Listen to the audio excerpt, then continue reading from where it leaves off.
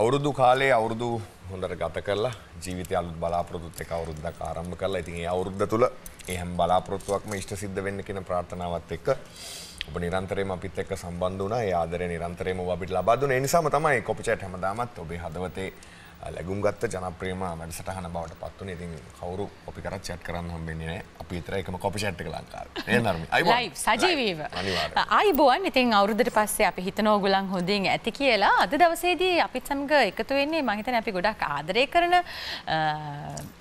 මේ කාලේ ගොඩක් කතා බහට ලක් වෙන ඔයගොල්ලෝ කවුරුත් ආදරය කරන මම හිතන්නේ මටයි කාවෙන්කට අද කරන්න දෙයක් නැහැ ඇත්ත වශයෙන්ම කියනවා නම් ඉතින් භද්‍රේ අවුනේ ඉන්න භද්‍රේ අවුනේ ඉන්න කට්ටියට තමයි දවසේදී අපි ආරාධනා කරේ. ඉතින් ඇත්ත වශයෙන්ම කරනවා මටයි කාවෙන්කට අද කතා කරන්න දෙයක් ඇත්තෙම නැහැ. ඒගොල්ලන් තමයි මේ ප්‍රෝග්‍රෑම් එක ගෙනියන්නේ. ඉතින් අපිට තියෙන්නේ මුල අරන් දෙන්න විතරයි මම හිතන්නේ. ආරම්භයේ පමණයි මටයි නර්මදාට අරන් දෙන්න තියෙන්නේ. මොකද එතනින් එහාට ඒකයි අපිට මේ බෑන්ඩ් එකට සින්දු වලට ආරාධනා කරලා ඒ ටික විතරයි අපිට කියන්න තියෙන්නේ. එතනින් එහාට ඉතුරු වැඩ ටික අපේ මේ 6 දෙනා කරගෙන. එහෙනම් ඉතින් අපි ඔබට ආරාධනා කරනවා ඉන්න මේ පැත්තට ඔබේ ආදරය නෝඩුව ලබා දෙන්න මේ 6 දෙනා වෙනුනොත් කොපි චැට් වෙනුනොත් එහෙනම් යුතුයකමක් විදියට ආපහු කට්ටිය වඳුනලා දෙන්න මේ ඇවිල්ලා මේ විවිධ පරාසොස්සේ තමුන්ගේ රංගන භූමිකාව හොඳට ඉදිරිපත් කළා. මේ දවස්වල තමුන්ට ගැළපෙන චරිතයක් මේ දවස්වල කරනවා සංසාරණී ටෙලි නාට්‍ය තුළ. ඉතින් මම හිතන්නේ ජීවිතේ හැම තියෙනවා රංගන ශිල්පියෙක් ශිල්පිනියට තමුන්ගේම චරිතය හම්බුණා මේක හරි ලේසි කරන්න. සංජානා වුණාලි අයිබෝන්. අයිබෝන් සංජානා. අයිබෝන්. කොහොමද? හොඳයි. මං කිව්වේ අරදක් නෑ. ඊට පස්සේ මේ අපි උඩට එන්න කියලා කිව්වා. මම හිතන්නේ විවිධ ශේත්‍රයන් ඔස්සේ තමුන්ගේ දක්ෂතාවය වෙන කැපිලි පැත්තෙන් වෙනම දක්ෂතාවයක් වෙනවා තියෙනවා. සානිවේදනයේ පැත්තෙන් සහ හිරු පවුලත් එක්ක ගොඩාක් ආදරෙන් කටයුතු කරන අපේ පැතුම් රුක්ෂා. අයිබෝන් කියලා පිළිගන්නවා. අයිබෝන්.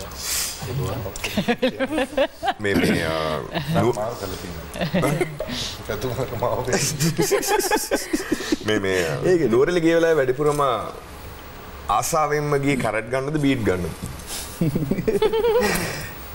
කැරට් කන්න තමයි. කැරට් කම නේද පොඩි කැරට් කෑම පොඩි ලස්සනක් තියෙනවා. ඇත්තද? හොඳයි ඒක රුක්ෂා. ඊට පස්සේ අපි ආයතත් එන්නේ කොහොම අපේ රටේ ප්‍රවීණ රංගන ශිල්පිනියක් වේදිකා නාට්‍ය ඒකට සිනමාව රූපවාහිනිය ඒ වගේම ගායනයේ පැත්තේ වේදිකාව තුළ එයාගේ දක්ෂතාවය යන පෙන්ලා තියෙනවා පෙන්ලිමිනි කොටේකට අයිබෝන් අයිබෝන් සාමාන්‍යයෙන් මේ ගෙදර දුවත් එක්ක ගත කරන ජීවිතේ කොහොමද අනේ මට මේ දවස් ටිකේ නම් එයත් එක්ක ගත කරන්න උනේ නැහැ මමත් දුකෙන් ඉන්නේ එයා අසනීපයි මොකද අර කට කියන එක අත්‍යවශ්‍යයිනේ. දැන් කටහඬ නැති වුනහම තියෙන දුක වේදනාව මම පුද්ගලිකව විඳලා තියෙනවා. ඉතින් මගේ දුවට දැන් මේ දැන් සුමාන 2-3ක් තිස්සේ එයාගේ කටහඬ හරි අමාරුයි එන්නේ නැහැ.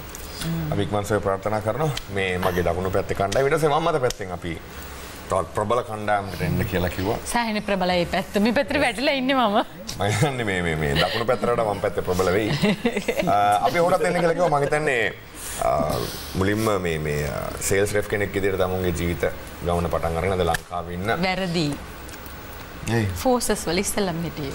ඒක කියන්නේ ඒක දන්නවා ගොඩක් අය. ඒක දන්නවා ගොඩක් අය. Medical rep. Medical rep. මොකක් රෙප්? ගොඩක් ඒවා රෙප් තමයි යකලේ. මේ ගොඩක් අයට බෙහෙත් දුන්නා. නමුත් තමුන් උපතින්ම ගෙන ආපු දක්ෂතාවයත් එක්ක අද දක්ෂ රංගන ශිල්පියෙක් සහ නිවේදකෙක් බවට සහ ගායකයෙක් බවටත් පත් වී තිබෙනවා. සහ හරි ආසයි යාළුවොත් එක්ක සතුටු සාමිචිය දෙන්න ඉස්සර ලොකු හිටියා රචි. අයිබෝන්. අයිබෝන් කායන. අයිබෝන් නමුද.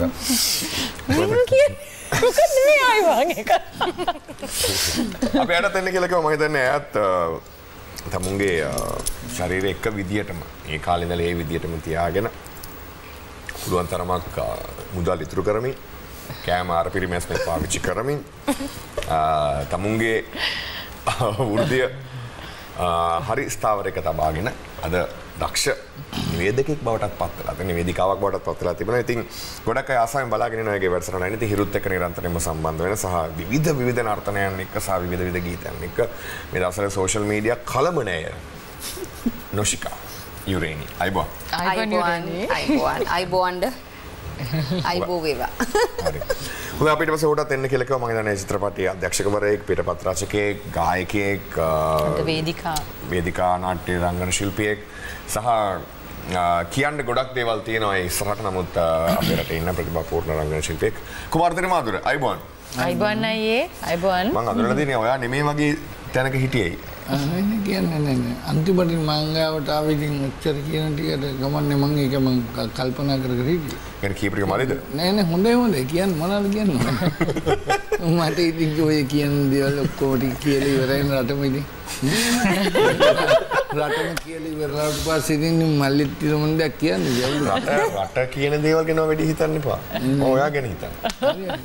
හරි ඉතින් අද මේ 6 දිනත් එක තමයි කොපි චැට් අපේ මැදිරියේ කතා බහ යන්නේ. අපි පළවෙනි සින්දුවට ගිහිල්ලාම කතාවකට යන්න. හොඳයි අපි ලොකු හිටියා රචි. ආරාධනා කරනවා කටහඬ අවදි කරන්න bro. Well, thank you.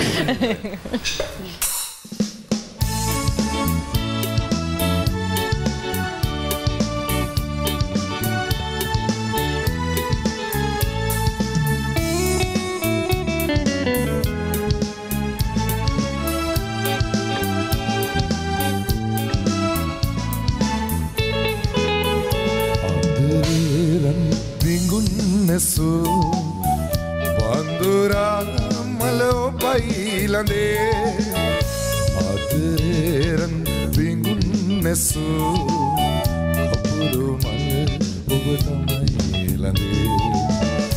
aderen bingun nesu bandura malo bailande aderen bingun nesu kapuru mal obatamai lande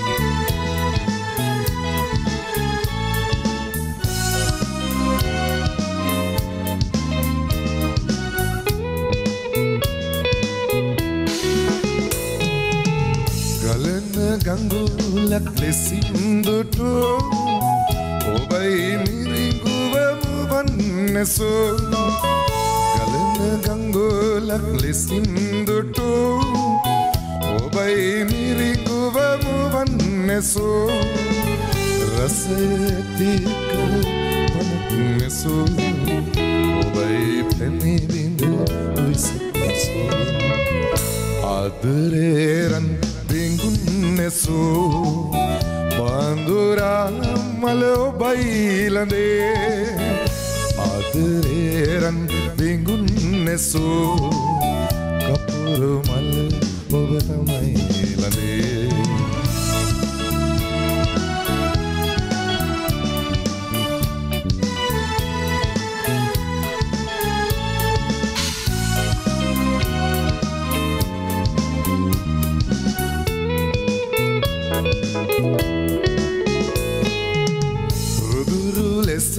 Kalambila hemo sulanga obavei pahannivo ruduru lesa kalambila hemo sulanga obavei pahannivo levan kivat ladese subun sandova tamai mage adreran bingunnesu bandura malo bailande adreran bingunnesu kapuru mal obatamai lande adreran bingunnesu bandura malo bailande adreran bingunnesu kapuru mal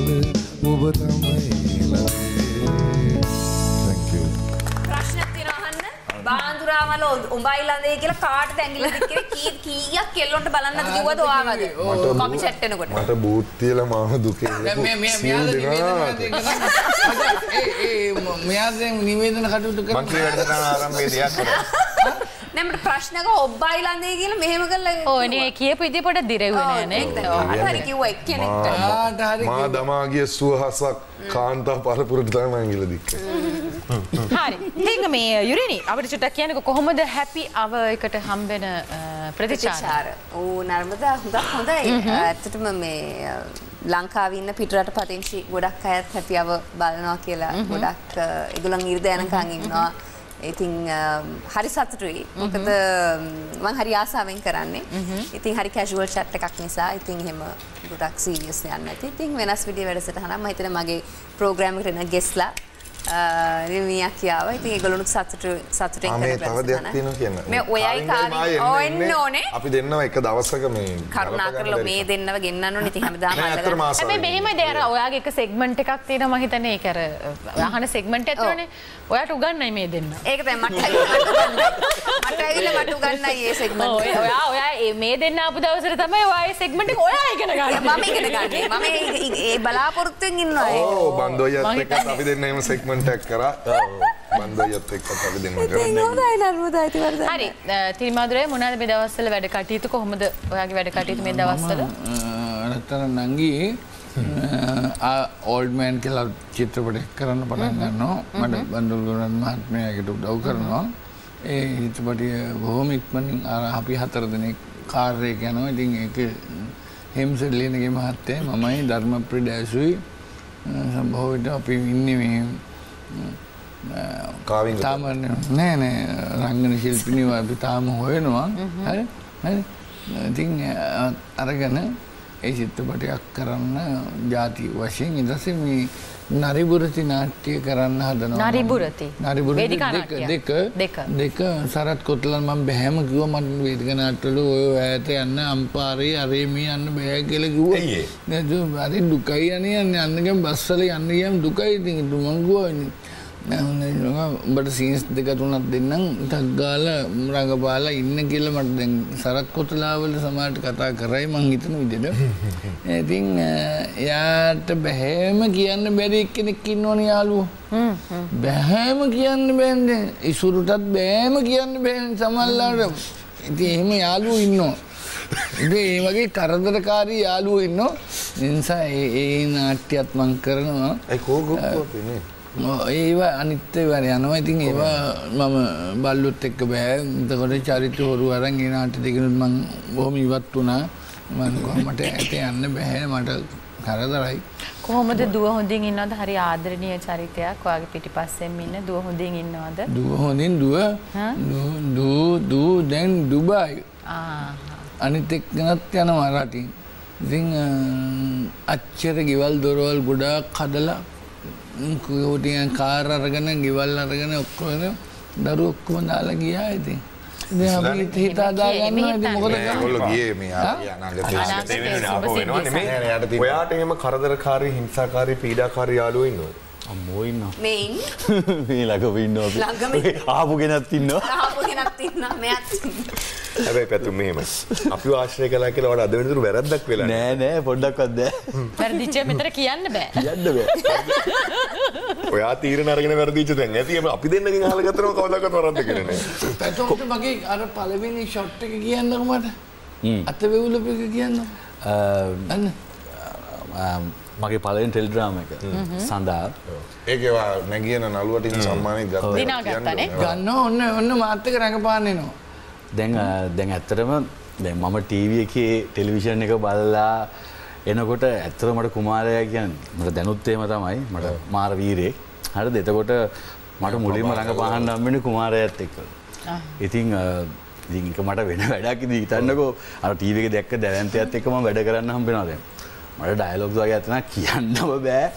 කියනවා කියලා දෙවුලනවා 20 30 පාරක් ගත්ත එක dialogue එක කියන්නම බෑ. ඊට පස්සේ ඒ කියන්නේ එක්සයිට් වෙලාද? ඔව් ඒ කියන්නේ වෙවුලනවා කියන්නේ දැන් බයට බයයි ඉතින් වැඩ ගන්න. හරි ඊට පස්සේ ඔයාට දිවිතුරායකේ සංජානව හම්බුණා මේ බය තිබ්බද? ඩයලොග් කියන්නේ. සංජාන මාත් එක්ක කලින් වැඩ කරලා තිබ්බ දිවිතුරායකට කලින් නේද? සංජානගේ පළවෙනි ඩ්‍රාමා එකේ අපරාධ බාර ලස්සන කතාව කිව්වේ නෑ මේ පළවෙනි ඩ්‍රාමා එක සංජානගේ. හරිද? ඊට පස්සේ කුමාරයා පොඩ්ඩක් කතා කරලා මේ අපේ ශාන්ත සොයිස අධ්‍යක්ෂකතුමා කතා කරලා කිව්වා මේ මෙහෙම පොඩ්ඩක් පැතුන්ට පොඩ්ඩක් කතා කරන්නම් කියලා. කුමාරයා මාව පැත්තට එක්කන් ගිහලා මාත් එක්ක පොඩි ප්ලේන් ටිකක් බීලිවලා ඔබ බය වෙන්න එපා මෙහෙම කරමු ගිහලා කතා කරලා ඇවිල්ලා ආයි වැඩේ ගන්න පටන් ගත්තා නේද? මාර සපෝට් එකක් දුන්නේ මම. මාර සපෝට් එකක් දුන්නේ මට. ඒ කියන්නේ ඇවිල්ලා එයා කොහොමත් හැමෝටම හරි ආදරේ චරිතයක්. ඒ කියන්නේ ඇත්තටම මට ඒක මට මාර ගෞරවයක්. කියන්නේ මට මාර සන්තෝෂයක් තියෙන පොද මුලින්ම කුමාරයාත් එක්ක මට වැඩ කරන්න. මුලින්ම රංගපාපු ටෙලිනාට්‍යෙත් පිටපත් රචකයා කුමාරయ్య සරත් කොතලාවයි. මොකද දෙන්නට දෙන්න. ඒක ටෙලිකාස්ට් වුණා. අපි මේ නිල්මණි අක්කගේ සින්දුවට ගිහිල්ලා ඊතර විස්තර කතා කරමුනේ.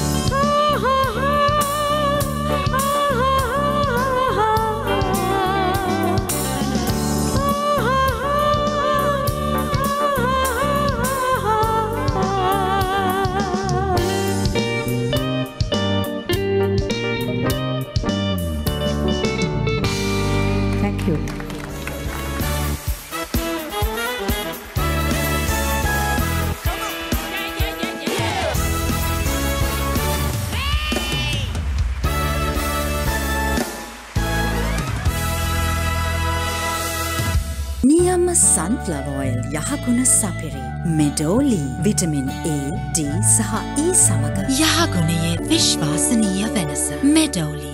ඕනෑම දෙයක් ඕනෑම වෙලාවක ගණ්ඩයි විකුණන්නයි හොඳම තැන සරුවට.lk. මාසෙට තව 4ක් වැඩිපුර හොදන්න. Best Ever Sunlight දැන් රුපියල් 150ට. හඳුන්වා දෙන නව Surf Excel දැන් Comfort Premium සුළු සමගින්. දන්ත වෛද්‍යවරු නිර්දේශ කර ඇති හඳුන්වා දෙන නව Signal Strong Teeth.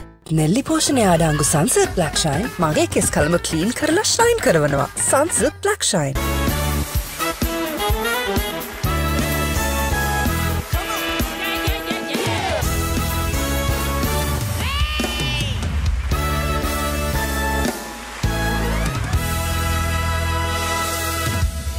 සංජානා ඔනාලි ගමාරච්චි. හරි නේද?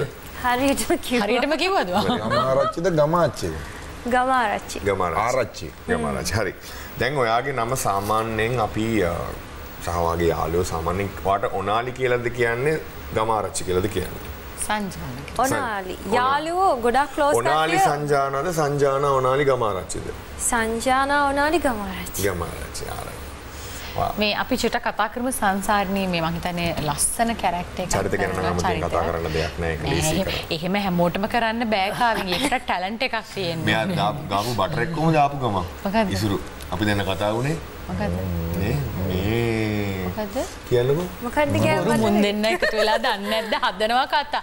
අපිට චුට්ටක් කියන්නකෝ සංජනා ඒ කැරක්ටර් එක ගැන චුට්ටක්. සංසාරණී කැරක්ටර් එක හරික්මනින් ජනතාව අතරට ගියා. සහ එක කොටස් හරි ලස්සනයි කියලා කට්ටිය මට කියනවා. අද ඔයත් කිව්වා thank you. අපි තාන් හිටියා thank you. ඉතින් ලස්සනයි ඉතින් ඩ්‍රාමා එක බලන්න කියලා ආරාධනා කරනවා. දැන් මේ වෙනකොට ගොඩාක් කට්ටිය එකතු වෙලා ඉන්නේ. ඒ වගේම තමයි දිවිතුරා. දිවිය පුරාවට අමතක නොවන ඩ්‍රාමා එකක්. ඉතින් ඒකේ ටීනාගේ කැරක්ටර් එක තියෙනවා. අරග සංසාරණී යනවා. ඒ විතරක් නෙවෙයි ලංකාවේ ආසියාවේ අතිශය ප්‍රථම සහ එකම සජීවී නර්තන රියැලිටි ස්ටෙප් අප් යනවා. ඉතින් ඒ වැඩත් එක්ක මේ දවස්වල ඉන්නවා. සංසාරණී ගැන හැබැයි ඔක්කොම ගැන කිව්වා. ඉතින් පණ්ඩිතයි චුට්ටක් කමන්නේ නේ. දින තියෙනවද? තියෙනවා. ළඟදී වැඩක් පටන් ගන්න එක බැලුවා. හරි ඩාලි. මේ නිල්මිනි අක්කා කොහොමද මේ දවස්වල අවුරුදු වැඩ කටයුතු එක බිසි ඇති? ඇත්තටම මට කියන්න ගොඩක් සතුටුයි. මං මේ දවස්වල ගමින් ගමට යනවා. එහෙම කියන්නේ අවුරුදු උත්සව නිසා. එක දිගටම ගම්පහ තඹුත්තේගම එතනින් ගියාම පෙරේද නුවර ඊයේ කොහෙද? උදේට නතර වෙන්නේ නේද කොළඹ එනවද? ඔව් මේ නතර වුණේ ඊයේ දවස් විතරයි. මොකද අද පාන්දර 7 මාට ආවේ. ඊයේ අපි කෝකිල වසන්තය කරන්න ගියා මේ හිඟුරක්ගොඩ. ඉතින් ගොඩක් එක දුර පළාත් වලට යනකොට මට හිතෙනවා ජීවිතේ විවිධයි. විවිධ මිනිස්සු හම්බ වෙනවා විවිධ ඊටත් හපා මට මගේ සංගීත පැත්ත කියන්නේ ගායන පැත්ත මට ගොඩක් කරන්න සිද්ධ වුණා. ඒකට මම ආසයි. රංගපානවටද කැමති ගීත ගායනයටද ගොඩක් කැමති? අනේ පැටියෝ. බබාලා දැන් අපි කියමු බබාලා දෙන්නෙක් හැදුවොත් ඔයා කොයි බබාටද ආදරේ කියලා. දැන් මේ බබාලා දෙන්නෙක් ගැන නෙමෙයි මං ඇහුවේ. මං ඇහුවේ රංගපෑම. මම උදාහරණයක් දෙන්නේ මට රංගපෑම සහ ගායනය කියන තැන මම ඒ තරම්ම ආදරේ දෙකටම. මට එන වැඩෙත් එක්ක මම ලෑස්ති. අක්කත් එක්ක ඕන තැනක යන්න පාළුනේ අපි දෙන්න දවසක්. ට්‍රාන්ස්පෝර්ට් එකෙන් අපි දෙන්න මාම තලවතොටින් යන අක්කවර ගත්ත පැපිලියානෙන් මෙහෙ කොහෙද රන්මිහිදන්නේ තමයි ෂූටින් තිබ්බේ. අපි දෙන්න තරගෙට කතා කියන්න ගත්තා. යාන්ස් කොරි කියන ඩ්‍රයිවර් අයියේ මේ ඇවිල්ලා ඉන්නේ අපි 30 ඕකේ හොඳම දේ ගිරාන කිව්වේ. ගිරාගේ තාත්තා නැති වුණා. ඕල් කර දැන් මචං කොහෙටද එන්න? උතනින් මචං ඔහෙන් ඇවිල්ලා කිරුළපොණින් ඇවිල්ලා ඕක කතාව අයියලා හරියට කියමු. ඔව් කිරුළපොණින් එන්න. ඔව් ඊට ආයි ගිරාට කෝල් කරනවා. ගිරා දැන් මෙතන මේ මෙයයි අයියි ආයියා කියන මම චරිතය කියන්න කතාවයි. මෙයයි සුදර්ශනී ගැල්නි ගමයි ගිරා අයියගේ තාත්තා නැතුණා. ගිරා අයියගේ තාත්තා පැවිදි වෙලා හිටියේ. පැවිදි වෙලා ඉඳලා අපවත් වුණා. ඊට පස්සේ පොඩි එක ගෙදර ගේන්න බෑනේ. එතකොට කොල්නාවේ මල්ශාලාවේ තමයි තිබ්බේ. පන්සලේ. එතකොට දැන් අක්කා සුදර්ශනී අක්කා දාන්නේ මෙයා වාහනේ ගත්ත අලුත පැපිලියානේ සුදර්ශියක් ඇවිල්ලා දෙන්න පිටත් වෙලා මේ දැන් ඇවිල්ලා දැන් ඉතින් අර එන කට්ටිය ඔක්කොම මලගෙදරට එන කට්ටිය ගිරායියත් එක්කනේ කතා කරා. මෙයා කෝල් කරේ දෙකෙන් පස්සේ ඒ කියන්නේ දැන් සෙනඟ වැඩි වෙලා. දැන් ඇවිල්ලා ගිරායියා හැමෝම අනේ ඕ මොකද උනේ තාත්තා මහාන වුණානේ. ඕල විස්තර ඔක්කොම කියනවා. මෙයා ගන්නවා. ගත්තාම අයියා කියනවා ඔන්න කෝල් එක ගෙනා පළවෙනි එක. ගිරායියා මේ අපි දැන් කොහොවල ඉන්නේ කොහොමද? නංගි ඔයා ඕම එන්නකො බොරැල්ලට බොරැල්ලට ඇවිල්ලා මට කෝල් එකක් දෙනවා රාජගිරියට කෝල් එකක් දෙනවා හරි මං ගන්න කියලා තියෙනවා ආයි මෙයා ඕම ගිහිල්ලා නොගේ ගොඩින් දාලා පිටකොට්ටෙන් අස්සෙන් ගිහිල්ලා දාලා රාජගිරියට ඇවිල්ලා ආයි කොහට දෙන්න හරි ඔතනින් දාන ඔබේසකරු පාරින් දාලා කොළොන්නාවට එන්නකො ආයි වරදම් බොරැල්ලේ ගිහිල්ලා බොරැල්ලේ හන්දිර ගිහිල්ලා මේ අයියේ මේ මම දැන් මේ මං බොරැල්ලේ ඉන්නේ පොඩ්ඩක් ඉන්න නිල්මිනි කියලා ආවලු එළියට උඹ කොහෙද ඉන්නේ නිල්මිනි අයියේ මම මේ බොරැල්ල හන්දිය කල ලයිට් එකකින්. හරි උඹ ඕම මින්දපන් උඹ කොහෙවත් එන්න බෑ මම මිනි අරන් ඔතෙන්ට නම්. ඕකේ ගොඩක් හදන්න ඕනේ. අයියා මට කිව්වේ නෑ මිනිහා කියලා. අයියා කිව්වේ මට බොඩි එක ගෙන්නන් කිව්වා. පාරේ අයින කොතනද ඉන්නේ කියලා. මම මැගසින් බන්ධනාගාරක ඔහොම වාහනේ අයින් කරා. මම හිතුවා මොන හරි දෙයක් එක්ක ගේ මොනවා හරි ඒ වගේ නිකන් වෙනම දෙයක් මං හිතුවේ. ඊට පස්සේ මං ඔය අයියේ නෑ උඹ දැන් උදේ මේ විනාඩි 45ක කෝල් එකක් තියෙනවනේ. යාගේ බෑනා එකයි ඒකත් එකතු වෙන්න ඕන. පැයක වෙලේ ඉඳලා මේ පාර අහලා හරි අයියා. දැන් මේ උදේ ඉඳලා. ඔව්. ඊට පස්සේ උඹ දැන් උදේ ඉඳලා ඇහුවානේ පාර මේ සතුටු ඉතින් ඒ හින්දා ඔබ දැන් ඔහොම වාහනේ අයින් කළා මේ හිටහන් නංගි මට ඔබට පාර කියනකට වැඩිය ලේසි මං අපේ තාත්තගේ බොඩි එක අරන් ඔතෙන්ට මම දන්නවා ගිරායියා බලාගෙන ඒක සුන්දර මේක දැන් අපේ ඒක දෙවෙනි කොහෙ දෙවෙනි version අපේ තාත්තා නැති වෙලා මම දැන් ඉන්නවා මහින්ද මල්ශාලාවේ ගල් අන්න කෝල් එකක් ගිරාගෙන මචං බබ්ෂට් එක දින්නේ මං කොනේ ඉතින් බුදුහාමුදුරුවෝ අවුරුදු 80 හිටිය අපේ තාත්තා අවුරුදු 86ක් හිටියනේ මං හිත හදාගත්තා ඉතින් අවුලක් නැහැ කිව්වා ඔබට බිහිලුවක් කරාට කමක් නැද්ද කියලා අනේ ඩාලේ බිමල් ජයකොඩියා මචං උඹලගේ කොනේ කොයිද ඉඳන් එනවා මේ හොයාගෙන තනහනවා ඉතින් ඌ දැන් මට දැන් 3 සැරයක් කිව්වා මං කෝ මේ ගල් කිස්සේ මේ තියෙන මල් ශාලාවේ තියෙනවා කී කිව්වට හන බැරිම තන ඌ මට කොහොමද දැන් ඉන්නේ බොරැල්ල කියලා. දැන් ඌ මම බිමල්ට කිව්වා එච්චර මරණ බලන්න ඕනේ රේමන් එකෙන් හරි ජයරත්නකෙන් මිනිහක් බලලා පලයන් කියලා කිව්වා. ඒ මිනිස්සුන්ට කියනවාදනේ ඔය මිනි ඕන තරම් තියෙනවා එතන බලලා පලයන් මචං ඕක කුමාරලා කියන්නේ. මොකද කරන්නේ? ඉතින් මට කියනවා. හරි ඉස්සර අපේ කතාව අයියේ අපි ඔක සින්දු කියමු. හරිම ලස්සනයි. ඊටු ටික හරිම ලස්සනයි. මයික් එක ගන්නයි.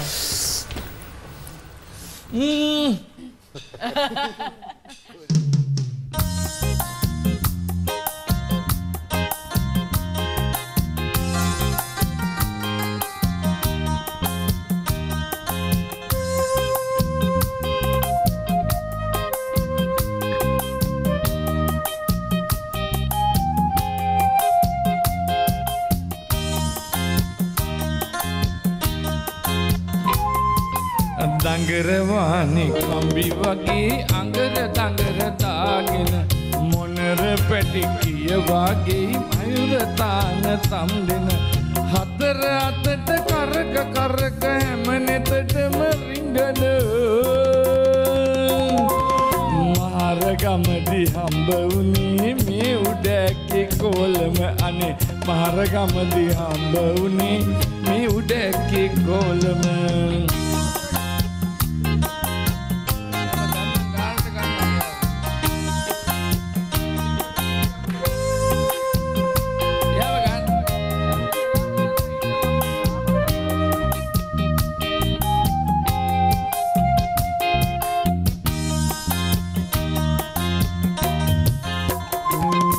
උඩබාගේ හංස අඩවි අඩක් හිරුවෙලියට ඇරගෙන පශ්චාත් භාගේ යාන්තමින් කොට ඇදුමෙන් වහගෙන නොබැලුවොතින් මේ ඇස් දෙක උගුල්ලන්ට සිද්දෙන තන තනම් තම් දෙන තන මේ උඩැක්කේ කෝලම අනේ තන තනම් තම් දෙන තන මේ උඩැක්කේ කෝලම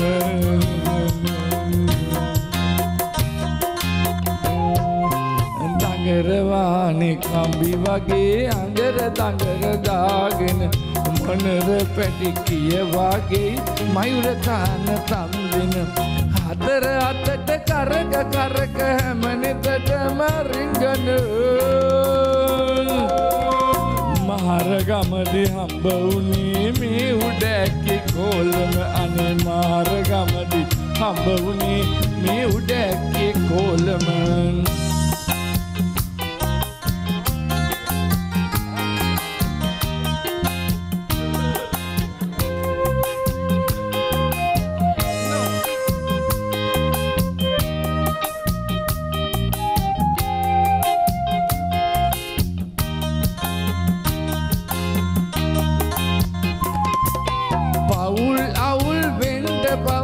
පෙර සලකුණු පතුරන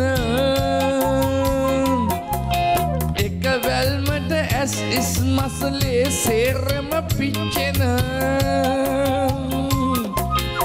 අනුරාගය තැගි බෙදන මුවහස රැලි නංගන තාන තනම් තම් දෙන තන මේ උඩැක්කේ කොල්ලම අනේ තාන තනම් තම් දෙන තන මේ උඩැක්කේ කොල්ලම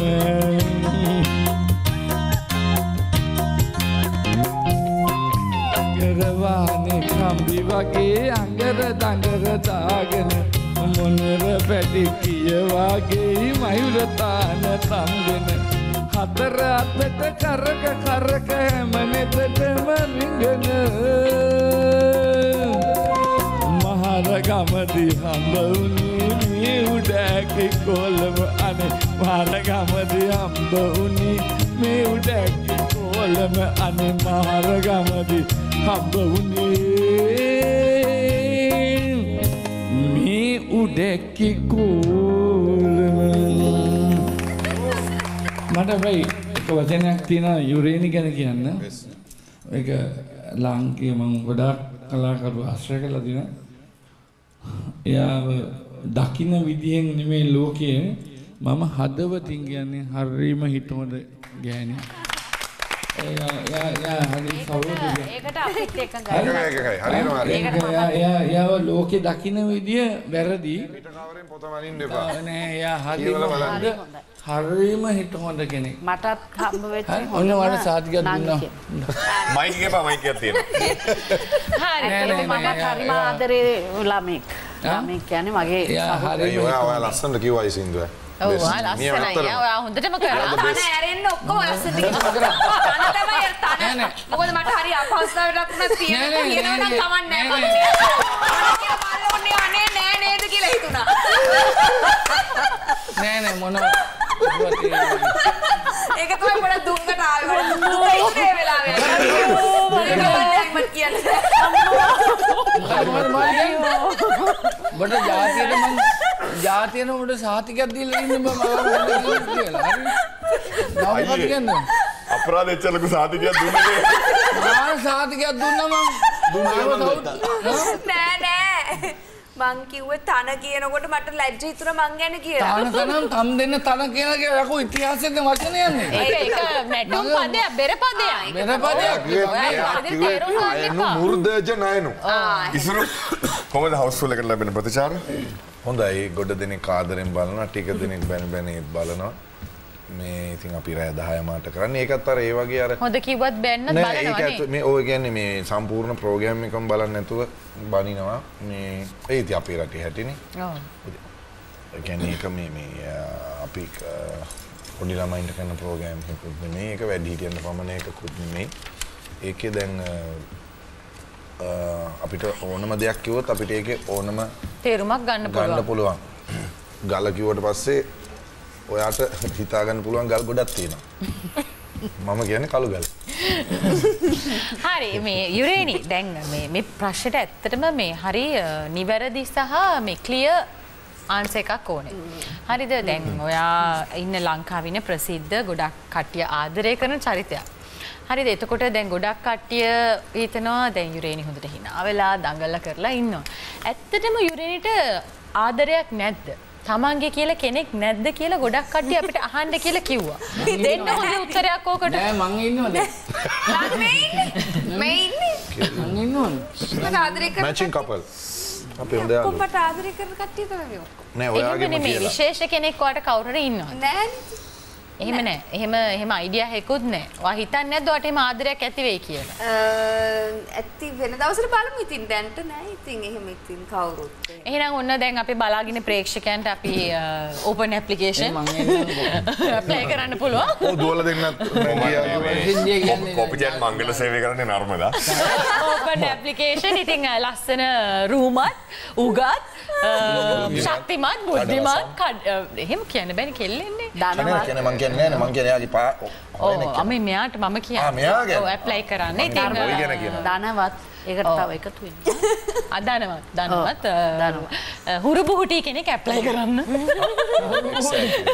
හුරු බුහුටි ඇඟපත තියෙන වැඩි අය ඇප්ලයි කරන්න එපා. හුරු බුහුටි සිහින් සිවුරක් තියෙන ඇප්ලයි කරන්න. සිහින් සිවුර නම් මට ගාව තියෙනවා. හුරු බුහුටිද ඔයා? මං දන්නේ බුහුටි නෑ හුරුයි. ඒකට ජීවිතේම ඇතිවෙලා තියන්නේ. මේ ජලි ජකිරි කොහොමද? ජල්ලි ජකිරි දැන් අපි අවසන් කරන කාලයක් වෙනවා. ඉතින් දැන් අලුත් ප්‍රෝග්‍රෑම් එක බොම්බෑ මොටයින්. ඉතින් දාන්න පහක් ඊට පස්සේ ජල්ලි ජකිරි සීසන්ස් තියෙනවා නේද? ඔව් ඉතින් බොම්බෑ මොටයි වලට ඇවිල්ලා තියෙනවා. ඉතින් ළඟදී පටන් ගත්තත් හොඳ ප්‍රතිචාර ලැබෙනවා. ඉතින් ගොඩක් අය බලනවා සහ හොඳ අලුත් ගේම්ස් එකක් තියෙනවා සහ ඉතින් ඉරිදා දවසේ උදේ යන්නේ අපේ නොෂ්කේ ප්‍රෝග්‍රෑම් එකට කලින් ප්‍රෝග්‍රෑම් එක. ඉතින් මොකද නම? බොම්බෑ මොටයි. නෑ මොකද කියන්නේ? නොෂ්. එයා මට කියන්නේ නොෂ් කියලා. නොෂ් කියලා. එයා ගොඩක් අය නොෂ් කියලා තමයි කියන්නේ. නෑ කීප දෙනෙක් නොෂ් කියලා කියනවා. හොඳයි මේ ගේම්ස් වලට ගොඩක් අය කැමතියි. අලුත් ගේම්ස් ටිකක් නේද? මොකද මේ මම අර එහා පැත්තේ ඉන්න සහෝදරය අපි ළඟදී වැඩසටහන් කීපයකට ගියාම ගොඩක් අය ප්‍රෝග්‍රෑම් එක ගැන කිව්වා. අපි පෙරේදනේ අපි පෙරේද හම්බුනේ. ඔයාගේ ළඟින් තිබ්බොත් ඍතුවයි ටීනවයි. වැඩිපුරම ඔයාගෙන් නෙමෙයි අහන්නේ. ඔයා මොකද ඔයාට කලින් කාවි කේල් කරන පලිනවා කියන්නේ මේ ඔයා දන්නද පැතුම්ගේ PR නේ සලෝන් එකේ නම? R මොකටද දාලා තියෙන්නේ? පැතුම් ඍතු. හරි ඍතු. මං තමයි හොයාගත්තේ හොරේ. බැත්ත කියම මං වයිෆ්ට කිව්වා.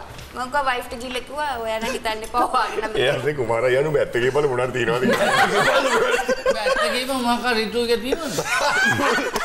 ඍතුගේ තියෙනවා මං අදින් දන්නේ නෑ ප්‍රෝග්‍රෑම්ස් උද්දන් ගොඩාක් කාලයකට කරානේ. කරා ඒක තමයි දෙන්නම එකතු වෙලා ඉතින් සලෝන් එකක් දැම්මා. හොඳ යාළුවෝ දෙන්නෙක් දෙන්න. ඒ දෙන්න හොඳ හරි ඒ ප්‍රශ්නේ පොඩ්ඩක් අපි තියලා මේ අපි අරගෙන වැඩි කතාන පොඩ්ඩක් අහන්න ගොඩ දවසින් වගේ ලස්සන සින්දුවක් ඇහුවා නෑ යුරේනි. මගේ කතාව අවදි කරන්න බ්‍රෝ. මේ දවස්වල ප්‍රතිශාවත් එක්ක නෑ මොකද මේ දවස්වල මේ කට්ටියම ගොඩක් බිසි මේ සීසන් එකේ ඉන්න ගොඩක් කට්ටිය ෂෝස් වලට එහෙම ගියා. ඉතින් ඔව් බිසි. මනි ටොක්ස්. වොයිස් එකම චුට්ටක් හෙට මෙහෙට වෙලා ඇති.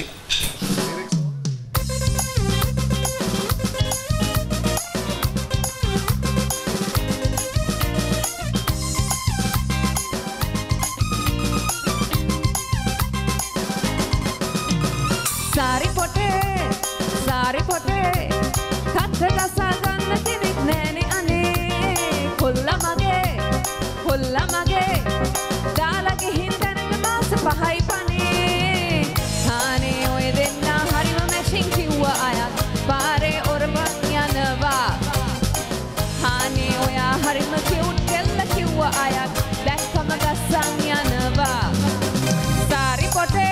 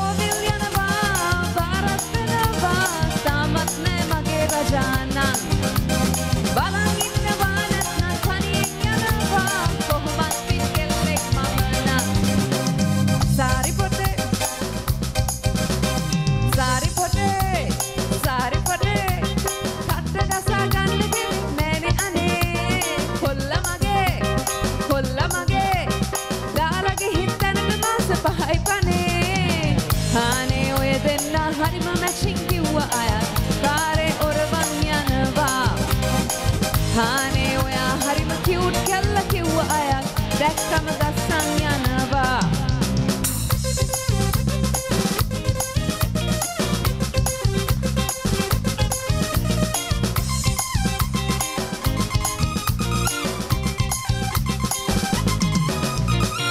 मुझसे शादी करोगे किया अहला एया आदर माहत देनवा काफी खुश कभी गमना ओने ने देनम हमदा सत्रो होयनवा लाइफ बटनवा कोल एली पार बटनवा යමු අපි පරිස්සමින් දැන් බලන් ඉන්නවා නැත්නම් කණියෙන් යනවා කොහොමත් පිටෙල්ලෙක් මම නම් සාරි පොටේ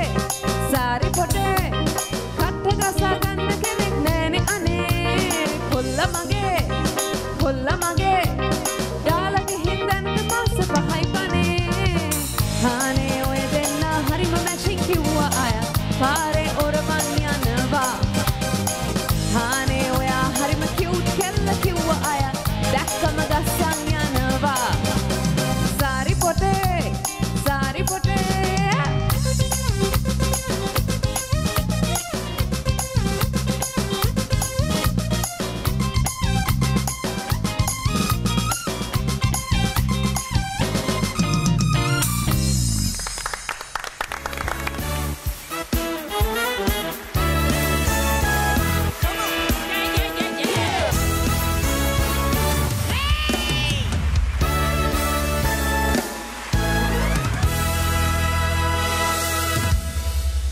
හොඳ දවසේදී මම කියවන්නේ ඉතින් මේ පූර්වක විදියට කටයුතු කරන මටත් නර්මදල කතා කරන්න දේවල් ඇත්තෙම නෑ.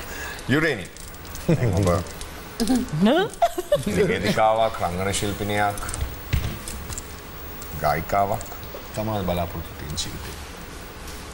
ජීවිතේ ඉතින් බලාපොරොත්තු කියලා ලොකුවට නැහැ. ඉතින් සතුටින් ඉන්න තමයි try කරන්න ජීවිතේ. තමයි achieve කරගන්න තියෙන්නේ.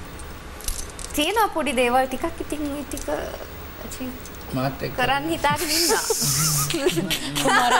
කුමාරයාත් එක්ක පවුල් කන්න ඕ එක පොඩි එකක් ලිස්ට් එකේ තියෙනවා. සාකච්ඡාවක් යනවා. පොඩි සාකච්ඡාවක් යනවා අපි ජීවිතය ගැන අපි දැක්ක බ්‍රේක් එකේ දෙන්න කතා කරනවා.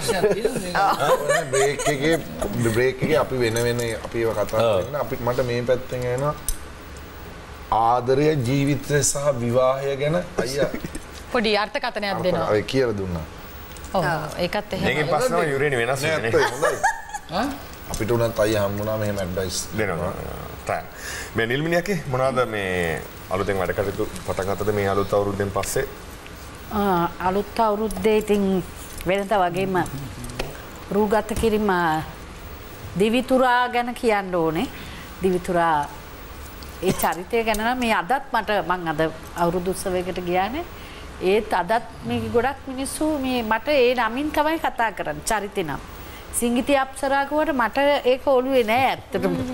සිංගිති අප්සරා කියලා කතා කරලා මම ටිකක් වෙලා ඉතින් මම ඒකට අවධානය යොමු කරන්නේ නැහැ. මේ ඊට පස්සේ සතාව කෙනෙක් කියන මේ මිස් ඔයාට කතා කරන්න. මොකද සිංගිති අප්සරාට අර කැරක්ටර් එකේ තියෙන මේ ආසාවට මේ මිනිස්සු කතා කරනවා. ඉතින් බොහොම ස්තුතියි. තව කියන්න ඕනේ මේ මට මේ දවස් ටිකට මම කිව්වේ ඉස්සෙල්ලා ගායන පැත්ත ගැන පොඩි උනන්දුවක් වැඩි වුණා. ගොඩක් අය ඉන්වයිට් කරනවා. ඉතින් මට තව නොකියපු සින්දු කවදාවත් මං කියලා නැති සින්දු වුණත් මට කියන්න පුළුවන්කම ආවා. සහ හැකියාව ලැබුණා. මටත් පුදුමයි ඒක ගැන. බලමු ඉතින් ඉස්සරහට එහෙම මේ ඔය කාරි දැන් සමහර එහෙම try කරනවානේ ලයිෆ් එකේ එක එක දැන් නර්මදා මම හිතන් try කරනවා මේ අවුරුදු රංග පාන්න නේද අයියෝ නෑ හැබැයි ඒක මේ මියුසික් වීඩියෝ එක හිටියනේ සෑහෙන කාලයකට පස්සේ අවුරුද්දකට පස්සේ නේ ඒක විතරයි දැන් මම හිතන්නේ මේ සංජානන ජීවිතේ ගොඩක් දේවල් try කරන්න කෙනෙක් මම හිතන්නේ මේ අලුත් අවුරුදු පටන් ගත්ත දවසේ ඉඳලා සින්දු කියන සෑහෙන try එකක් දුන්නේ ඒකේ ප්‍රතිඵලය අද දවසේදී ඔව් හොඳට කියනවා ලස්සනට කියනවා අපි බොහොම මම දැන් ඔයා දැක්කද දැන් සංජාන හැම වෙලේම වාඩිලා ඉදි මේ ඇඟිලි දෙක මෙහෙම කරකවනවා හරිද එයා පිට්ටු හදනවා මෙහෙම කරනවා මම බලන් හිටියේ කොලර එක මේක මෙතනින් කැඩේ එහෙම නැත්නම් මෙහෙම ඇඹරලා මෙහෙම වෙලා දී කියලා වගේ කොත් හිතුණා එන්න දැන් කොච්චර කාලෙ සින්දු ප්‍රැක්ටිස් කරාද අනේ ඇත්තටම මම සින්දු කියන්නේ කවුද දක්ෂ සින්දු කෙනෙක් තෝරලා දුන්නේ? නෙමෙයි. ටූද මේ ටීනද? මම තනියම අද මේ මේකප් දාන ගම එක එකව දදා බලන ඒක හොඳයි ඊට පස්සේ තව එකක් කියන ඒක හොඳයි ඊට පස්සේ තව එකක් කියන අන්තිමේදී කොහොමදවත් මේ කියා ගන්න අමාරු එකක් තමයි තෝරගත්ත ඉතින් සමා වෙන අපස්ථාවකට පත් වෙනවා නම් කවුරු කවුද? මනේ ඔකෙන් අපහසුම තරකට පස්සේ ඔගේ අයිතිකාරය. එහෙනම් වැඩේ. එන්න සංජය. එන්න සංජය.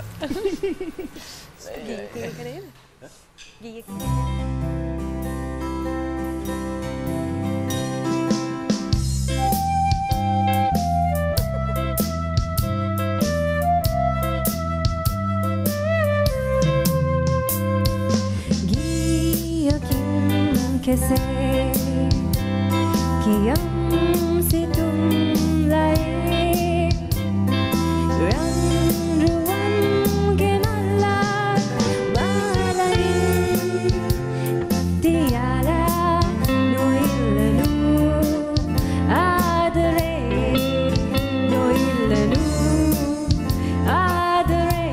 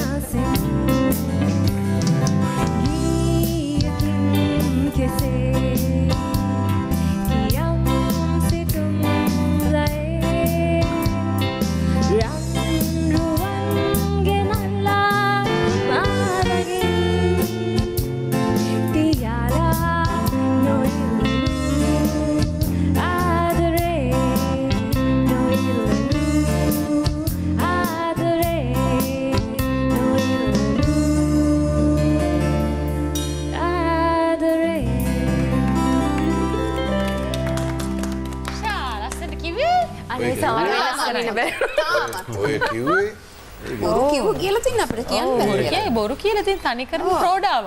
හොඳට සින්දු කියන්න පුළුවන් වාට. ඔව්. අද කමෙන්ට් එක බලන්න. හරි අපි දැන් අපි ඉස්සුරුගේ පැත්තට යන්. හරිද? මේ ප්‍රශ්නේ ඉස්සුරුට.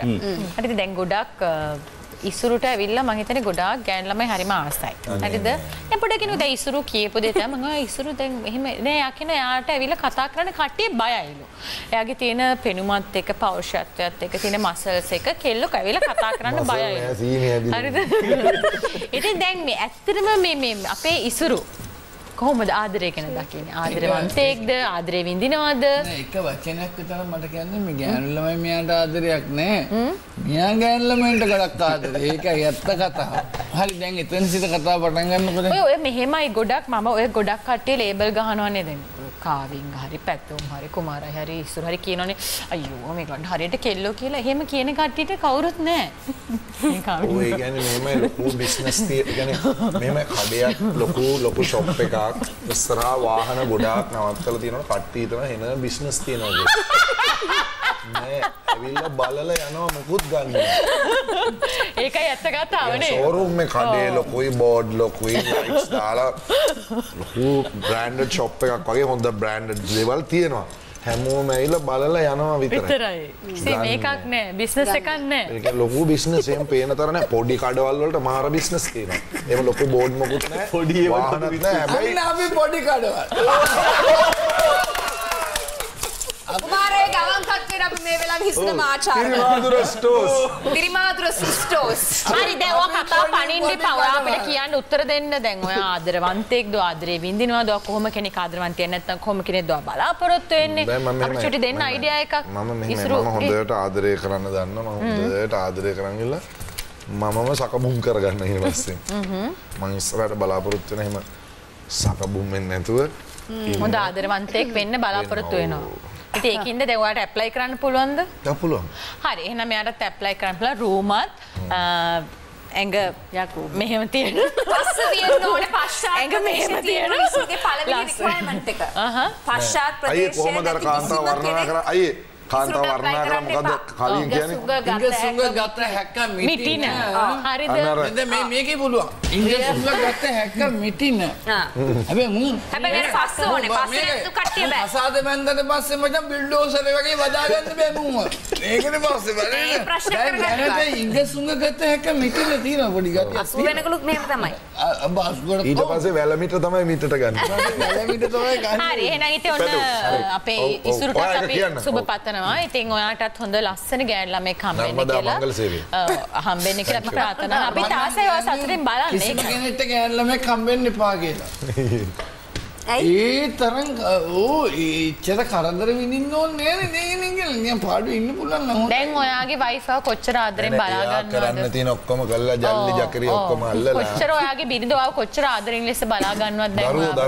දරුවෝ කොච්චර බලා ගන්නද? බිරිඳගෙන් තමයි දරුවෝ හම්බුනේ. ඉතින් ඒකට ඔයාට කොච්චර ඔයා ඒකට කොච්චර වඩ එකක් තියෙන්න ඕනද? කොච්චර ආදරේද කියලා කියනවා නම් ඔය ෆෝන් එකට ට්‍රැකින් දාලා තියෙන ඉන්න තැන ඔයා ගන්න පුළුවන්.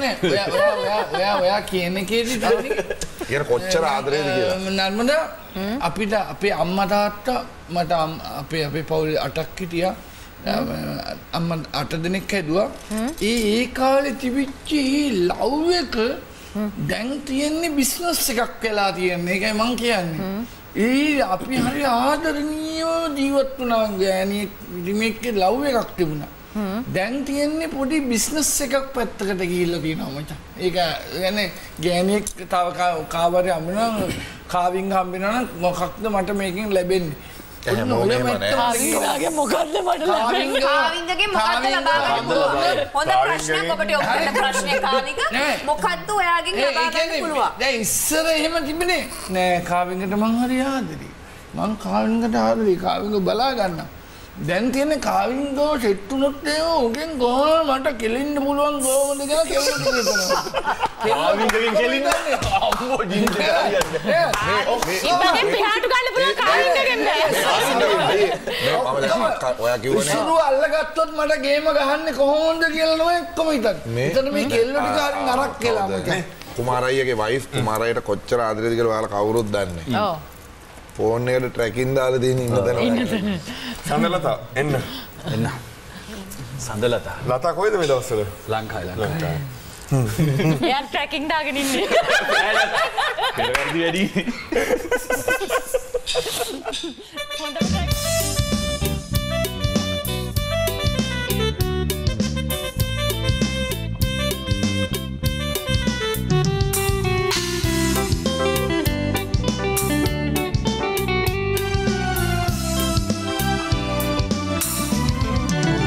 සඳලතා පායලා මල් වැටගාව ඉරිමාවුදේ සුතුමල් තාරුකා ඇගේ පරිවාර තරුවැල් වගේ සඳුට උපමා ඔබයි ලඳුනේ මටයි හැඟුනේ ආදරේ සඳුට උපමා ඔබයි ලඳුනේ මටයි දැනුනේ ආදරේ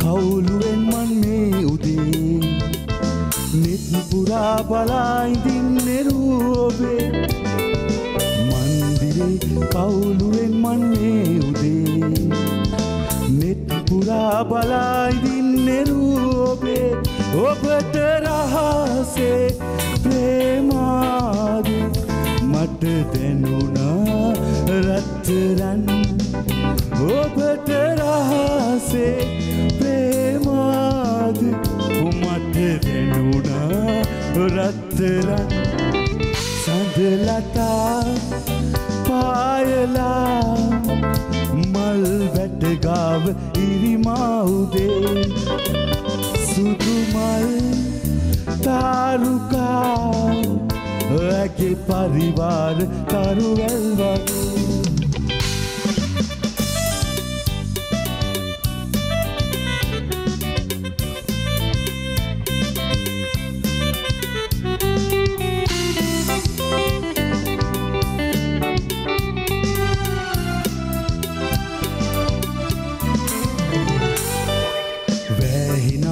ඒ මනෝලෝ චේතනා පින් කරන්න බෑපියේ පින් වාසනා වැහිනමු ඒ මනෝලෝ චේතනා පින් කරන්න බෑපියේ පින් වාසනා පාලු රාත්‍රේ සඳරේනුයි පුරවම්කෝ රත්තරන් පාලු රාත්‍රේ සඳරේනු පුරවම්කෝ රත්තරන් සඳලතා පායලා මල් වැටගාව ඉරිමවුදේ සුදු මල් තාරුකා ඇගේ පරිවාර තරුවැල් වගේ සඳුට උපමා ඔබයි ලඳුනේ මටයි හැඟුනේ ආදරේ සඳුට උපමා ඔබයි ලඳුනේ මටයි දැනුනේ ආදරේ ලාලලාලා ලාලලාලා ලාලලාලා ලාලලා La la la la la la la la la la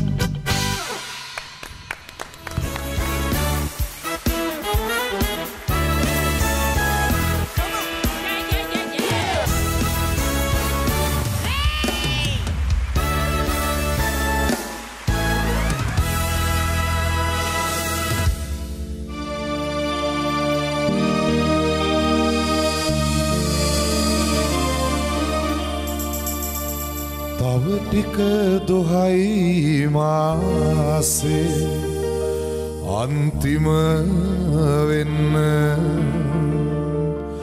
මගේ රත්තරන් අම්මේ මං පඩි අරන් අද හෙට එන තුරු ගමට තිස්තුන් කෝටයක් දෙවි පිහිටයි නුඹට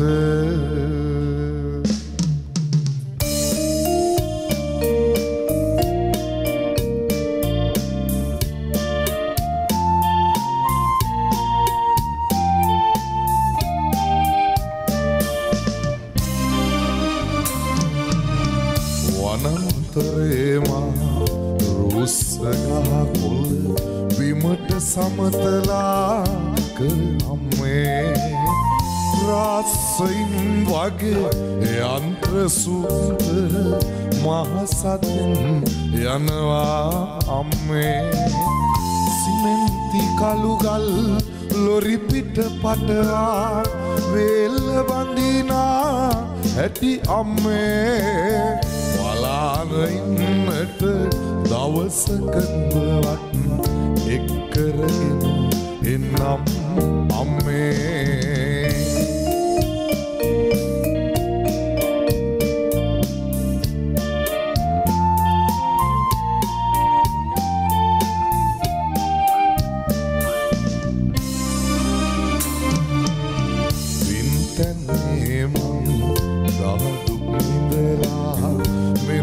ගමට ආදා අම්මේ නුඹේ අතින් මගේ දෑතේ කරගැට අතගාලා නාදන් අම්මේ මහියංගනයේ හේවිසියේ හන ඇන්දාවට ඇහුනම අම්මේ සිල් අරගෙන නුඹ ඉන්නා තාලේ අනේ මතක් වෙනවා අම්මේ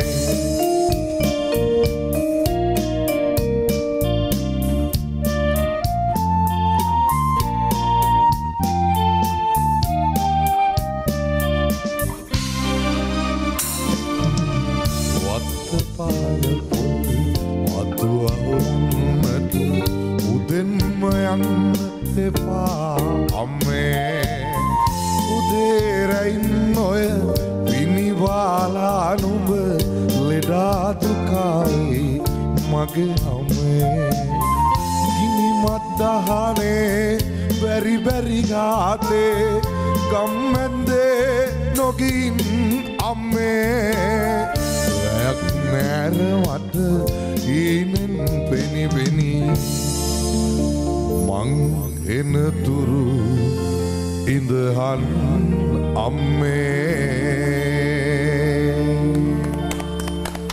හරිම ලස්සනයි හරිම ලස්සනයි හොඳටම කරා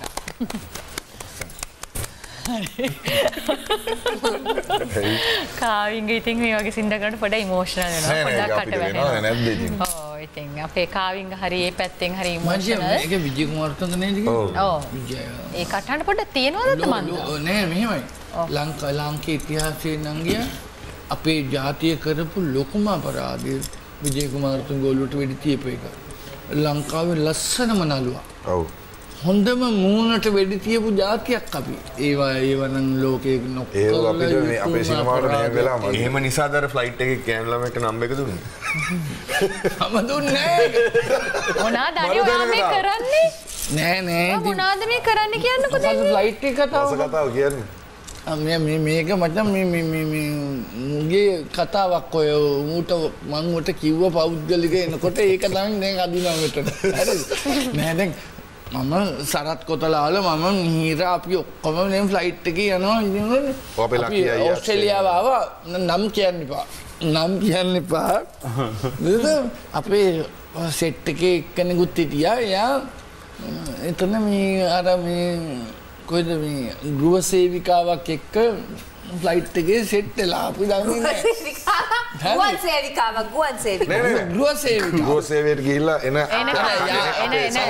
දුබායි අපිට එක්සිට් එක හම්බෙනවනේ දුබායි හරි කොහෙන් හරි ට්‍රාන්සිට් එකට හම්බෙලා අපි බුදි ඊට පස්සේ මෙයා කොහොම හරි එකෙල්ලගේ නම්බර එක අරගෙන මු නම්බර එක අරගෙන අපි මෙන්න කොහොමද කියලා සෙට් වෙලා මොකක් හරි සෙට් වෙලා මම එළියට දැන් ෆ්ලයිට් එක මම බැස්සා බෑලවිලා අම්මට දැන් මම දැන් බැලුවා කට්නම් වෙන මට මගේ ෆෝන් එකේ වැඩ කරන්නේ මම ගොම මම ෆෝන් එක පොඩ්ඩක් ගියා මම ගැව්වා අපේ නෝනට මම කෝ මම ටක් ගාලා එනවද මගේ වාහනේ එවන්න කියලා මම ඩ්‍රයිවර් කෙනෙක් ෆෝන් එක ඕෆ් වෙලා මම මම දෙන්නේ මේ අර මේ රස කරලා දෙන්නේ නැහැ දැන් අයියා බෑලා අක්කට කෝල් කරන්න මෙයාව ගන්න එන්න කියලා මෙයාගේ ෆෝන් එක ඕෆ් එතකොට අර ගෑනලා මේව සෙට් වෙච්ච අපේ ස්ටේජ් මැනේජර් හරිද ස්ටේජ් මැනේජර්ගේ ෆෝන් එක ගිහලා මෙයා අක්කට කෝල් එකක් දුන්නා ඔව් දීලා කෝ එන්න කියලා හරි දැන් දුන්නම ඒක කැවිල්ලා මෙයාගේ මම ටක් ගාලා එන්න කියලා ඊට පස්සේ මං ගෙදර ගියා මම මාස ගානකට පස්සේ මං ගෙදර ගියේ මූණ හොඳත් නෑ එච්චර.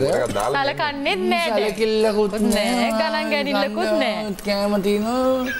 මට දැන් හරි අවුල්. අවුල් වැඩේ. පස්සේ බලනකොට අපි අර සාය අර කෙල්ලට ගත්තු එකට දැන් මෙයාට අක්කා දැන් බඩේ අක්කගේ නම්බර් එක මගේ එක ෆෝන් එකේ දැන් අරුගේ ෆෝන් එකේ තියෙනවනේ අපේ යාළුවගේ ඌ ගත්තාර කෙල්ලට අක්කා මතක වුණා ලාස්ට් ඩයල් උට මතක අරකනේ ඔව් සුදු එයා කොහෙද ඉන්නේ සුදු කියලා අපේ නෝනට කතා කරලා එයා ගනිද්දි අක්කයි ළඟ මේ අරගෙන නම්බරේ තියෙනවා ඔව් ෆ්ලයිට් එකේ ඉතින් අපි ගත්තු ආතල්ල මොනාදානේ කතා කරපුවා දන්නේ නැද්ද කියලා අපේ නෝන දැන් අපි දැන් මම දන්නවත් නැති කෝල් එක. යා සුදු යාට දන්නේ නැද්ද ඉතින් වාට එඩින්කට මාව අමතක වුණාද කියා අපි. දැන් මාත් එක්ක දැන් එන්න පස්සේ ඉතින් සෑහෙන දවස් දෙකක් විතර ගිහින් මොන සාකච්ඡාවක් දෙකකින් ඕක සෙටල් වෙච්ච එක හොඳයි. දිවුරුම් ප්‍රකාශ දීලා දිවුරුම් ප්‍රකාශය අරු කෝල් කරලා උදේ ඌට දැන් නම්බර් එක පැටලිලා. ඔය ලාස්ට් ඩයල් එක මෙයා අරගත්ත එක යාට අමතක වුණා. ඔයාට වෙලා තියෙනවද එහෙම? නෑ මෙයා. ඔයාගෙන අපේ නෝන සුදු අනවශ්‍ය සංජාන එනවා සින්දුවහමු. ඊළඟ සින්දුව. සංජාන දැන් කියන්නේ ෆුල් නිකන් තනි සින්දුවම තමයි දැන් කියන්නේ. මේක හොයාගත්තේ කොහෙන්ද? මේකප් කරද්දි. නෑ නෑ මේක පොඩ්ඩක් කියලා පොඩ්ඩක් තේමා ගීතේ වෙලා තියෙන ඒකට කොච්චර කිව්වත් වර්ධිනවා. අයියෝ අයියෝ.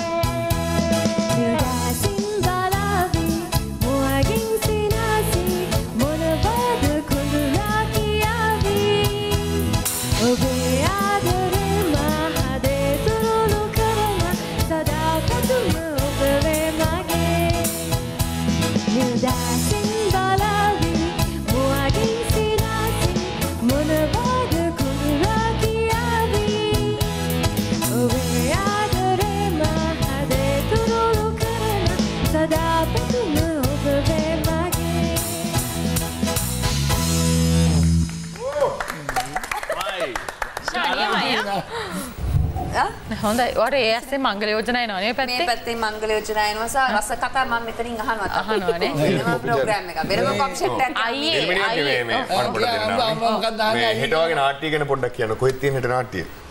ඔව් හෙට දයානන්ද ගුණවර්ධන මහත්මයාගේ නරි බෑන නාට්‍යය. නරියද?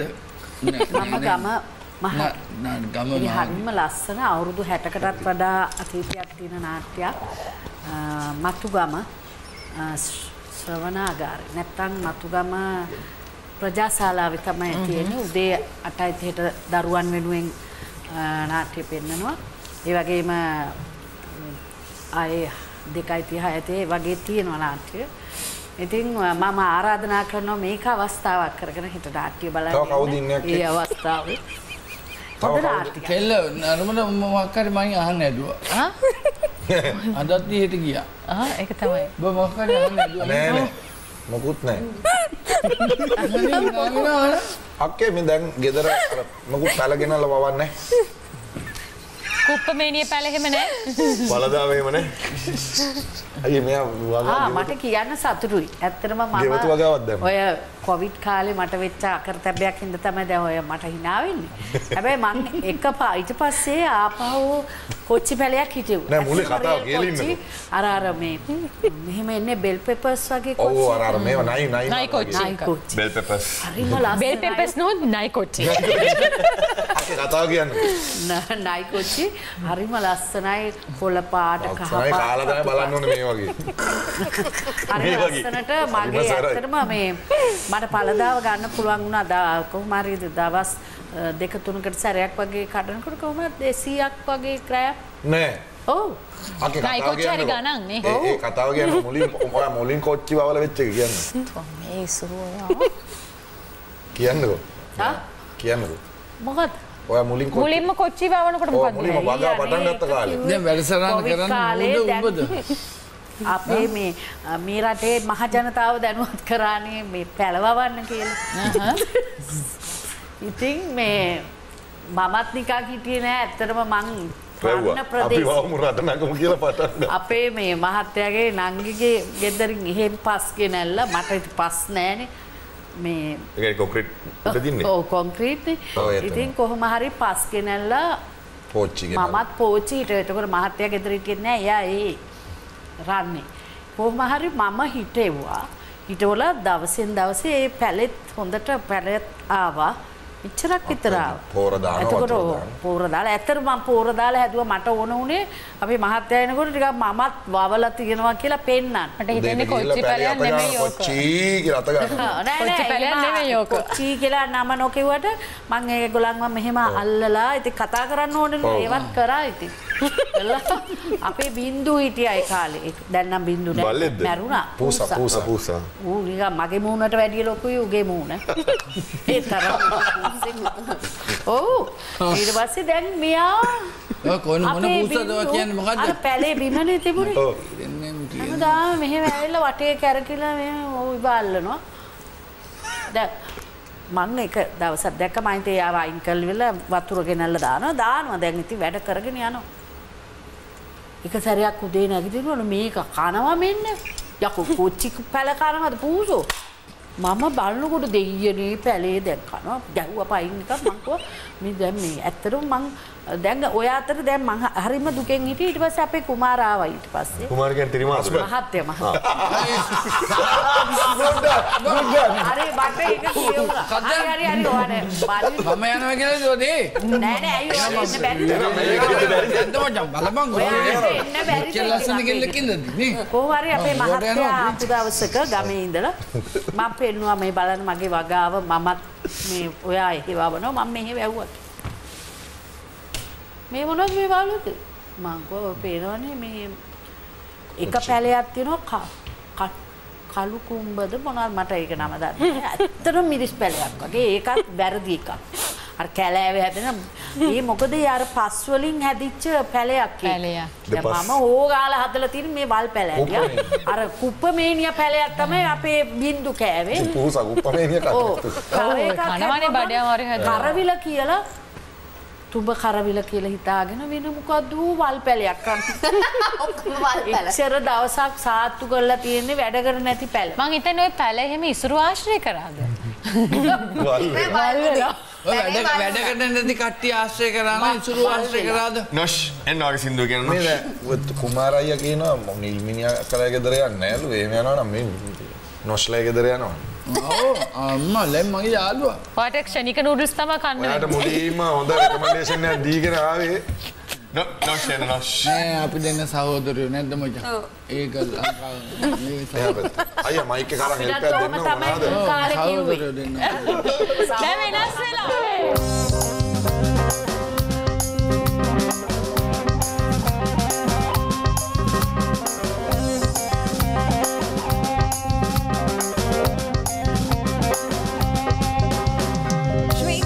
වගේ කොල්ලො වටේ ඉඳාලේ ඇලෙන්න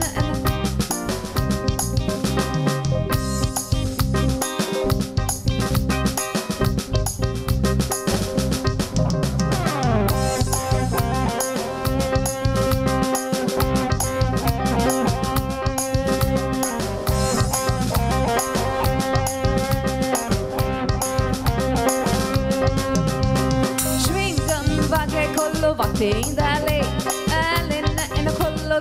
අනේ අපි දුවයි රියල් කොල්ලෝ දැක්ක ගමන් අපේ හිත ඇදේ ශ්විංගම් වගේ කොල්ලෝ හකුලා විසි කරයි ශ්විංගම් වගේ කොල්ලෝ වටේ ඉඳ ඇලේ ඇලෙන්න එන කොල්ලෝ දැකලා අනේ අපි දුවයි රියල් කොල්ලෝ දැක්ක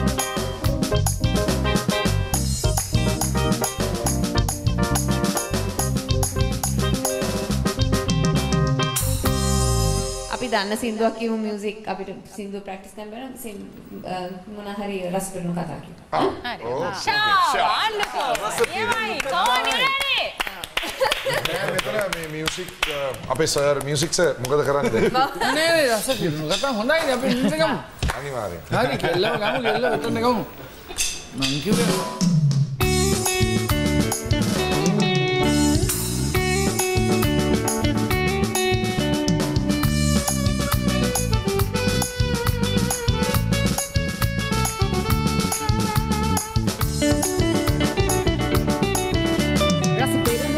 හොඳට කතා ඔබට කියන්නම් ඉර හැරුණු වෙලේ සඳ පානේ ගීත ගයන්නම් එනුවෙක් මන් වී මා වෙත ලං වී ඔබටයි මා ආදරේ රස පිරුණු කතා හොඳට කතා ඔබට කියන්නම් ඉර හැරුණු වෙලේ සඳ පානේ ගීත ගයන්නම් එනුවෙක් මන් වී මා වෙත ලං වී ඔබටයි මා ආදරේ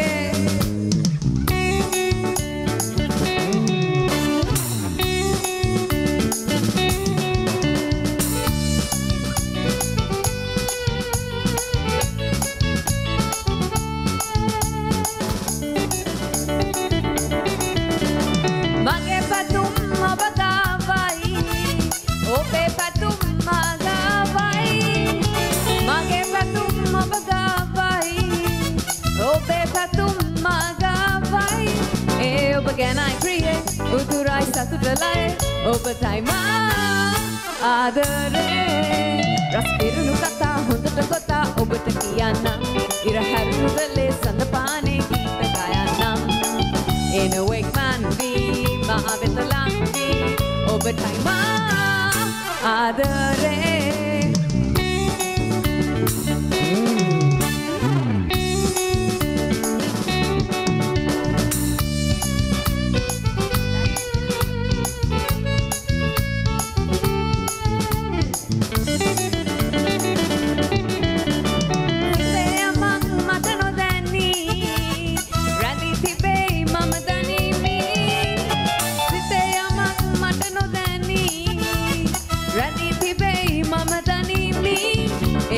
ගැනයි ප්‍රියේ උතුරයි සතුටලයි ඔබටයි මා ආදරේ රස පිරුණු කතා හොඳට ගොතා ඔබට කියන්නම් ඉර හැරුණු වෙලේ සඳ පානේ ගීත ගයන්නම් එනුවෙක් මන් වී මා වෙත ලං වී ඔබටයි මා ආදරේ රස පිරුණු කතා හොඳට ගොතා ඔබට කියන්නම් ඉර හැරුණු වෙලේ සඳ පානේ ගීත ගයන්නම් එනුවෙක් මන් වී මා වෙත ලං වී ඔබටයි මා ආදරේ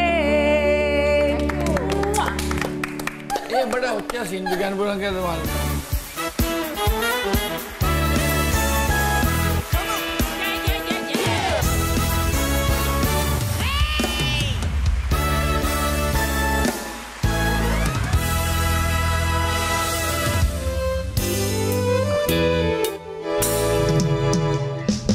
Mamburelli, Abadulli, Mamburelli, Abadulli, Sadeh be morning, have a pain of mother, have a pain of have a pain of mother, have a pain of Mamburelli, Abadulli, Mamburelli.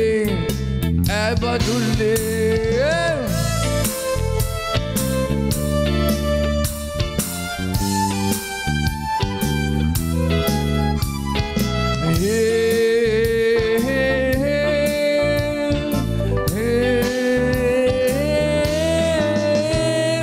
Sindu liwa kavit liwa at sindu kiwa age dukat dewa adar dewa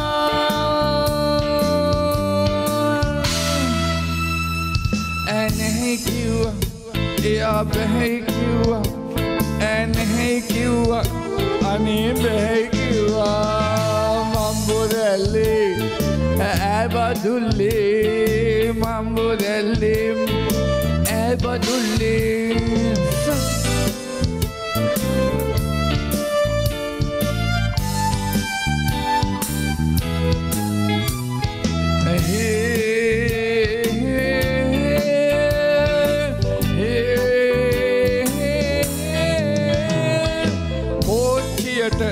Negala maradaning mam badulu giyang adare nette aida kiyala ehwa ehwa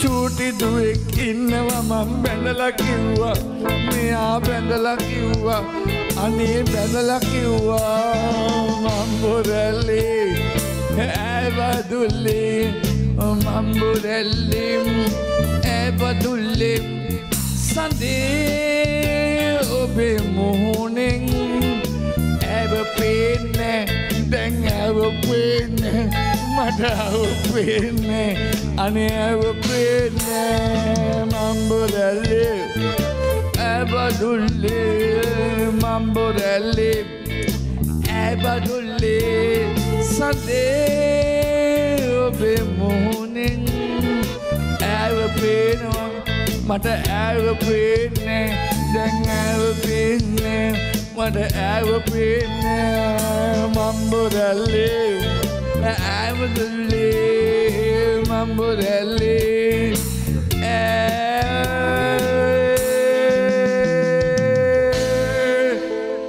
Abadulli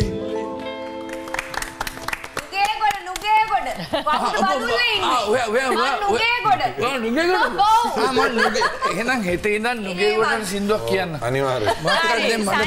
මොකද වෙන්නේ ඔයාගේ අවුරුදු කුමාරී තරගයේ දකින්නවා pictures එහෙම මොකද මේ දැන් වෙන්නේ අපිට පොඩ්ඩක් කියන්නකෝ.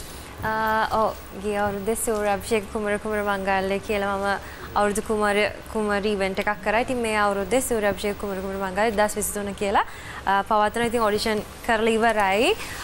ෆයිනල් එකට තමයි කට්ටිය මේ දවස්වල රෙඩි වෙන්නේ. ඉතින් ඒ වැඩ කටයුතු එක චුට්ටක් විතර විසි. හොඳයි නේද අපිට දවසේදී මේ වැඩසටහන අවසන් කරන්න කාල වේලාව වෙලා. ඉතින් ආපු හැම කෙනෙක්ට බොහොම ස්තුතියි. Thank you very much. යුරේනි Isuru thank you. නිල්විනි අක්කා ඉතර පැතුම් සංජාන බොහොම ස්තුතියි ආවට. එහෙනම් ඉතින් එන්චාන්ට් අපිට බොහොම ආදරෙන් මතක් කරනවා. thank you එන්චාන්ට් අපිත් එක්ක හිටියට. යුරේනිට තව තෑග්ගක් හම්බුණා. Jacket යාඩ්ලි thank you so much. ඒ වගේම හොඳ පැතුම් සාමාන්‍යයෙන් කොහොමත් හැමෝටම උදව් කරන මිනිස්සෙක් ඊට වලට මම හරි ආදරේ කරා. අනේ අපි කොයි වෙලේ සලෝන් එකට ගියත් මම හිතන්නේ හොඳම සර්විස් එකක් තියෙන සලෝන් එකක් මතක් කරන්න ඕනේ. හරිම දක්ෂ කාර්යක්ෂම ගොඩක් ටැලන්ටඩ් ස්ටාෆ් එකක් ඉන්නවා මම හිතන්නේ. රිතුගේ සලෝන් එක.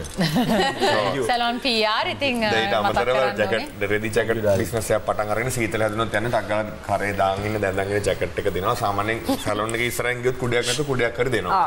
මල්ලිය කොතලාවල අයිය වෙනුවෙන් කොතලාවලේ නරිබුරුදු දෙක නාට්‍ය කරනවා අපි මැයි 28 වෙනිදා එක කියනවා. ඒ ගැන මට කියන්න හිතෙන්නේ අපි මම හිතන්නේ ලංකාව වටේ ඒක පෙන්වන්න අපි බොහොම උත්සාහ දරනවා. වේදිකා නාට්‍යයක් ගැන වචනයක් කතා කරේ. හොඳයි බොහොම ස්තුතියි නැති අපි සියලු දෙනාටම ආරාධනා කරනවා. දෙකටම හිරුත් එක්ක ඉන්නම් අපි සමග යනවා. අපි ලබන සතියේ තියෙන හම්බෙමු. මුල ආදරේ කරලා ලයික් කරලා Thank you very much. එක නිල්මිනියක්ගේ ඔයගේ සින්දුවෙන් අපි වැඩසටහන ඉවර කරමු.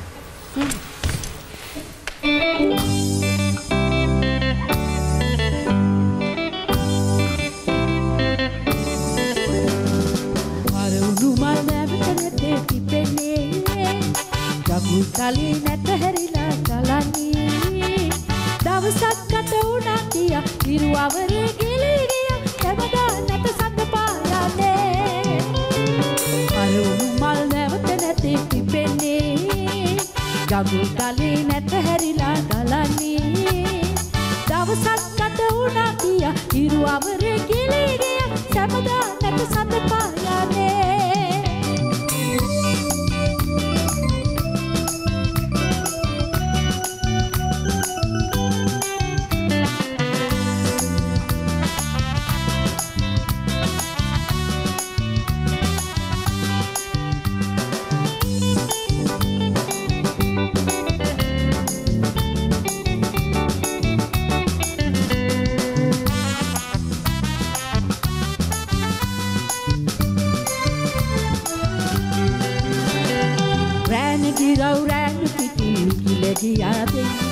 සිහින විමන් සිහින ලොවින් මිය ගියාද රැන ගිරව් රැන පිටින් ගිල ගියාද සිහින විමන් සිහින ලොවින් මිදි ගියාද සීත සුලක් සීතලේ නමා ගියාද ඉන්න තුටින් එකතු වෙලා ඉදිබු විනෝදේ රෙවුණු මල් නැවත නැති පිපෙන්නේ ගඟුල් තලේ නැත හැරිලා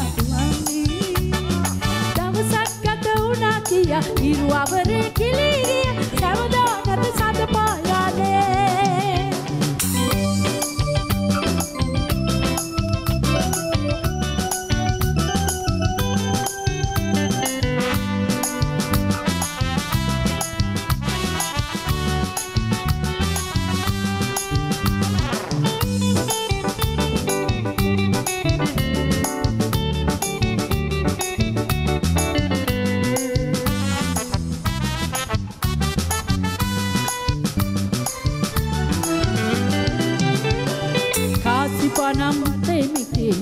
කියාලා වාසි නොවී ආවාසියා කුණයි සිතාලා කාසි පනම් මතේ මිටේ නැතයි කියාලා වාසි නොවී ආවාසියා කුණයි සිතාලා ශෝක නොවී ලද පවනි සතුට සොයාලා ඊති වෙබෝ ඉන්න කදී යමු වයාලා රවුණු මල් නැවත නැතේ වෙන්නේ ගඟුල් තලේ නැත හැරිලා ගලන්නේ දවසක් ගත වුණා කියා හිරු අවරේ ගිලී ගියා සමදා නැත සඳ පායන්නේ අරුණු මල් නැවත නැති පිපෙන්නේ ගඟුල් තලේ නැත හැරිලා ගලන්නේ දවසක් ගත වුණා කියා හිරු අවරේ ගිලී